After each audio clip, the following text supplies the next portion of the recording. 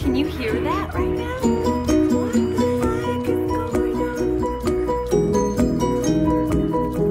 Oh my god.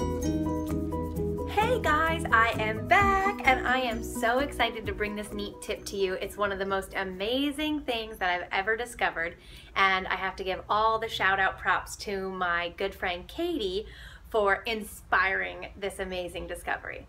So, all good things come from moisturizing your skin, right? And on a natural beauty kick, a lot of people are into coconut oil. Myself also. I usually just use it as a moisturizer in my hair. Like I'll tie it all up in a bun and then wash it out like a few hours later. This is a great tip for when you're like tanning or like laying by the pool or just relaxing and having a really mellow day off. Put your hair up in a bun, coconut oil, or even before you go out for a long run. Put it in French braids with coconut oil in it, run, and then when you get back, you shower, and you've got really moisturized hair. Bonus tip for you. But the tip that I want to bring to you right now is about coconut oil on your skin. So, because I've been spending a lot of time in the sun, my skin gets really dry from like the pool water and like ocean, or just dry from being more like exposed to the sun. So I like to give it TLC and put coconut oil on it. I use this one from Trader Joe's, but you can use any kind. This is just cheap, and who doesn't love Trader Joe's? The thing is it has kind of a funny odor. It doesn't smell bad. I mean, coconuts smell good, but sometimes I don't want to walk around smelling like coconut water. I don't know. It's good to have the option, right? So my latest favorite discovery, which is like the most amazing thing in the whole world, this is what I do. I'll show you. I take my ring off first and the hair tie. Very important. We're gonna get good and ready for this. What I do is I use coconut oil and I put a few drops or rolls or whatever we're gonna use of perfume in my hand before I do it. And I rub it together, and then your skin smells majestic. It smells really good, and the perfume isn't too overwhelming. Excuse me, I have hiccups. Obviously you could use too much, so like use a light hand.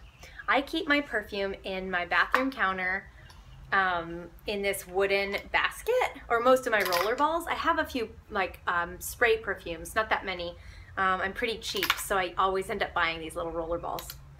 So I thought we would do this together. So here's my collection of perfumes and like chapsticks and stuff. And I think I'm gonna go with,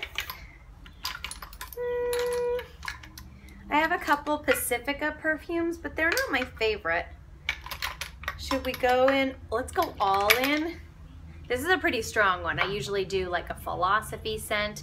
This is the Elizabeth and James Nirvana White, just a little roller ball. So this is what I do, is I open the coconut oil jar, take your perfume, and I love perfumes, and when I'm, I don't know, I just love them, so I usually use a heavy-handed amount, so only use what you'd like, and if you want to use a more natural perfume like Pacifica, as opposed to an alcohol-based Elizabeth and James, go right ahead. Oh my god, I'm already excited. So then I take the palm of my hand and I rollerball the dickens out of it. You can see it's wet right there. And then I take a scoop out of my coconut oil jar like that, put it right in there and rub them together. Then you can go up your arms, down your legs, everywhere, whatever you want to do with it. I wouldn't suggest putting perfume in the everywhere place, by the way. It's not really healthy. Love your body for exactly how it is, people. But you can put coconut oil wherever you want. And this ends up being a beautiful, gently scented, because it gets a little diffused over the length of your skin, or the surface area of your skin, and the coconut oil mellows out the perfume smell a little. It's not as strong.